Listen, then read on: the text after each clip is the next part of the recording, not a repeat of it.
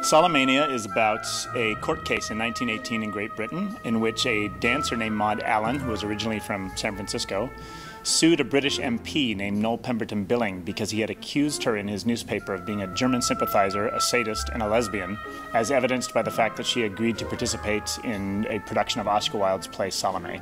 He publicly libeled high-level officials in an attempt to get them to sue him. He was a British MP on a mission to stop the Germans from infiltrating his country via homosexuality. I don't think she had any idea what Noel Pemberton-Billing was planning. I think she just feels very righteous in the need to stop this and to stop him and to disgrace him on a public level. Hume Williams is the lawyer who represents Maud Allan in the play.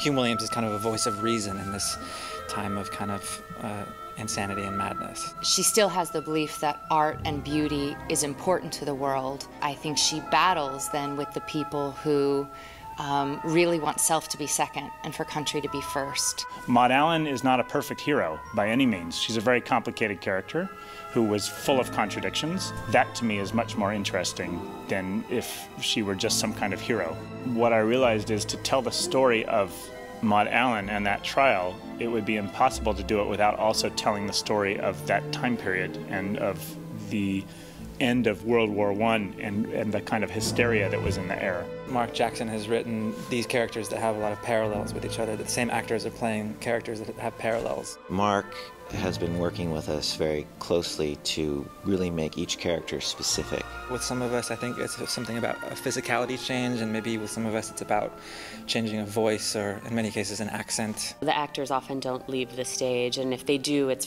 very quick, and so they needed places to grab props quickly, and there's all sorts of little hiding places and trap doors and surprising ways that things enter and exit this world, which was kind of cool and totally necessary.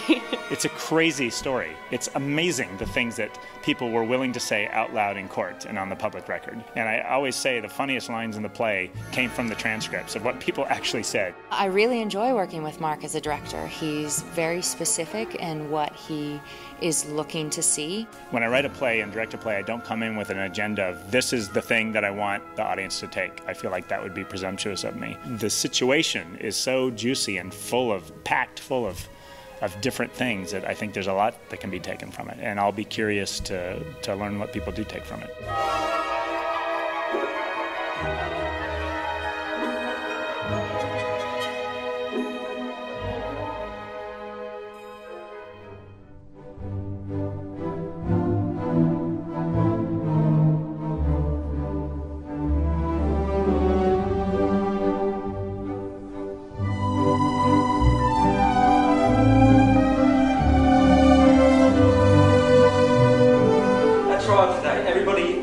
Finery and the soldiers in the gallery like sideshow freaks to the main act.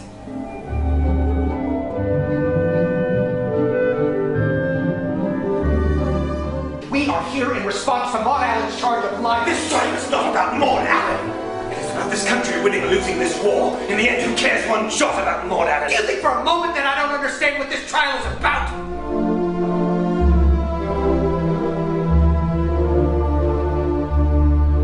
Thy mouth is like a branch of coral that fishers have found in the twilight of the sea. There is nothing in the world so red as thy mouth.